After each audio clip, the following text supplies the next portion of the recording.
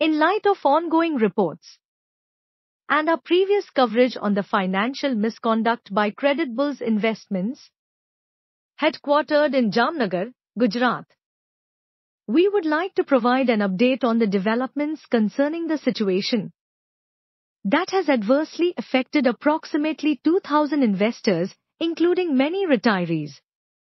These individuals invested their retirement funds in Creditbulls Investments, anticipating monthly returns to support their regular expenses. Regrettably, these investors are now struggling to reclaim their investments. On 28 March 2024, a first information report (FIR) was filed against Mr. Dhaval Solani, the CEO of Creditbulls Investments, and his associates at the Jamnagar B Division Police Station. Mr. Solani is suspected of fleeing to Dubai, likely in an attempt to avoid legal action in India. Similarly, his brother, Mr. Yash Solani, head of HR at Creditbulls Investments, has also escaped to Dubai. His anticipatory bail plea was rejected on 1 May 2024. In response, the Jamnagar Cybercrime Unit has established a special investigation team to probe this case further.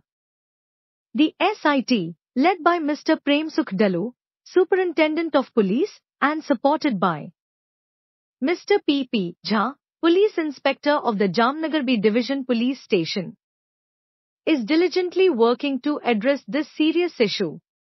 Concerns have been raised about Mr. M. K. Baloch, a Jamnagar-based advocate, known to have close ties with Mr. Dhaval Solani.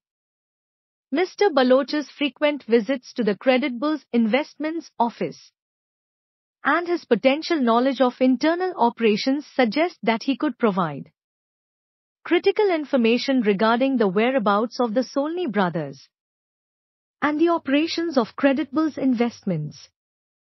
We urge the SIT and the Jamnagar police to pursue all leads, including information that Mr. Baloch may hold, to expedite the investigation of this extensive financial fraud.